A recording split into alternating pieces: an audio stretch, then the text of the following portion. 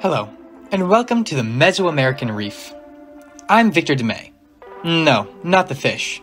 There, that's me. Let's explore the flora and fauna of this reef together. Let's start with the French angelfish. As juveniles, the French angelfish look like this. Note the blue fins and yellow stripes, because these all fall away as they age, to this. The French angelfish form pairs and will defend their homes together, like these two. They are curious and territorial pairs. How adorable is that? Speaking of defensive, watch this juvenile fend off some grazing horse-eyed jacks. This reef isn't all colorful fish and joy. You must be defensive. So, let's look at some of the predators in this ocean. Let's start with the needlefish. The needlefish is attracted to light. That is why they can be found close to shores and docks. They can jump out of the water at speeds up to 60 kilometers per hour and have been reported jumping, hitting, impaling, and killing people. What an impressive predator. But that is nothing compared to the next fish.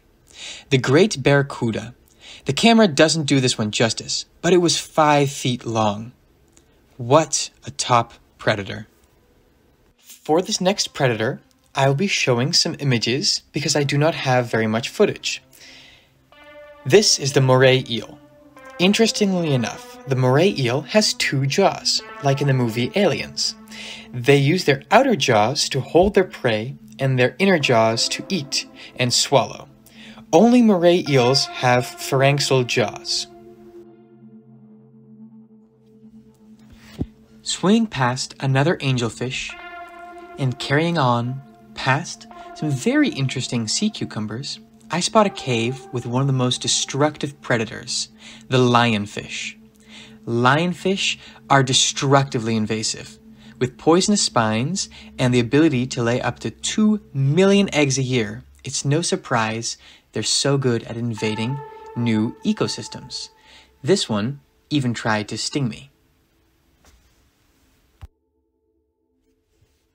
With all of these fierce predators, let's take a look at how some prey have overcome these threats. The most common way is called schooling, where many fish school together.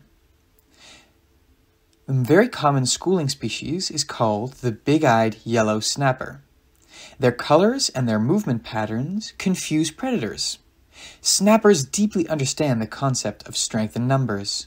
They can even school up with other snapper species for protection.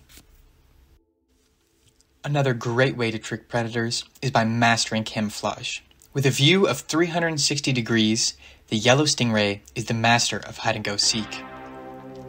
Being small and docile, it is very easy to approach these guys, letting me capture some magnificent shots. Their docile nature is deserved if you factor in their painful yet non-fatal to humans sting. It gives the yellow stingray a reason to be respected. Shots like these make me want to create more content for you guys. So, if you could take a moment out of your time to like the video and subscribe, it would mean the world to me. The next master of camouflage is the sand diver. The sand diver is part of the lizardfish family and can gradually darken or lighten their colors to blend in.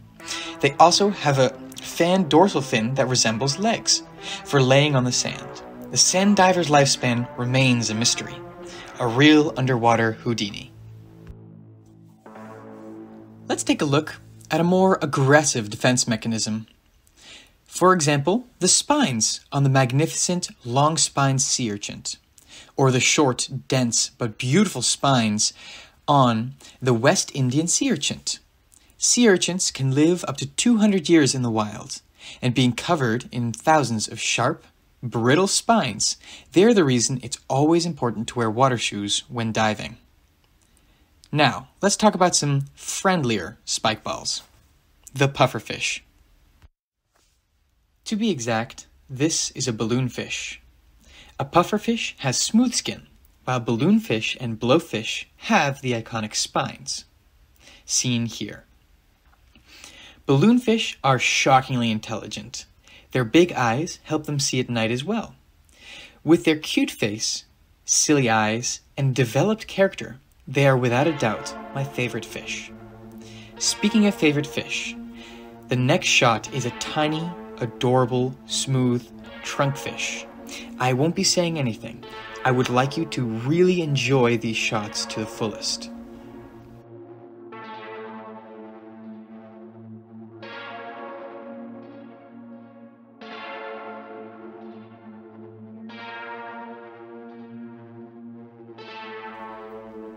It is so cute to see how this trunkfish hides in his little hole and looks back at me like it's his home.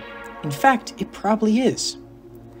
Many fish hide in small holes in the coral, like this thin-leafed coral providing fabulous shelter for small fish, like this juvenile yellow-tailed damselfish. I do feel bad for stressing these guys out in their own homes. We humans really prioritize our privacy, and the way that these fish react make me feel like I'm an intruder. So, let's remember to respect wildlife altogether. I'm sorry, little guys, I'll leave you alone now. And let's go take a look at the less mobile creatures of this ocean. For example, this giant anemone. Or next, this might look like an anemone, but it's actually a cluster of feather duster worms. Or the sea sponge growing in the sand. I love coral, and I believe it is one of the most interesting organisms ever. Let's take a look together at some species. Here is some beginner thinleaf coral. Next, some rose coral. This tiny purple sea fan, or this mustard hill coral. A lovely bed of Eusmilia. I could not find the exact species, but if you can, please let me know in the comments below. Here we have some more mustard hill coral. But wait, what is that? That is a Christmas tree worm. Their two plumes, you see, are lined with mucus and spikes to trap floating food particles. Oh, sorry to interrupt you. The rest of their body is hidden in a calcium carbonate tube. They can also hide in it, like this. Whoop! The worms can come in red, orange, yellow, blue, and white. They really add some color to these environments. Another worm that does crawl around is the fireworm. They are a type of bristleworm. They have stingers that line their body that burn like fire, hence the name. Another common sting of the ocean is the jellyfish. If you listen closely, you can hear the exact moment I got stung.